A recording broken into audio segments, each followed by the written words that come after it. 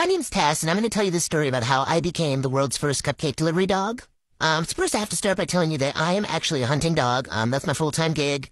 But in the off-season, I get pretty bored, and when I get bored, I start being mouthy to my mom, and my mom told me how to get a job. And I'm not going to lie, at first, I was pretty upset. I really didn't want a side hustle, but she was right. I did need a job, and there was this cupcake shop near me that has these cupcakes that I'm super obsessed with.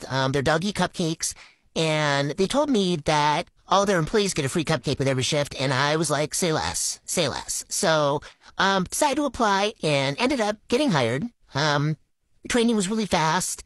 I'm a retriever and a pointer, so it's pretty much my job to pick things up and take them to somebody and drop them off, so that part wasn't hard for me.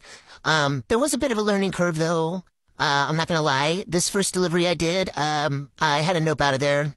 She's a stranger. I didn't know her. And I got a little spooked and ended up leaving without delivering the cupcakes. I stepped on my second delivery. I dropped a lot of product. Most of the stuff that I delivered actually didn't show up in that great of shape, and I was really worried I was going to get fired, but they were so nice to me, and they kept giving me more chances. And I ended up actually getting really good at it. Here's me delivering cupcakes and making a new friend.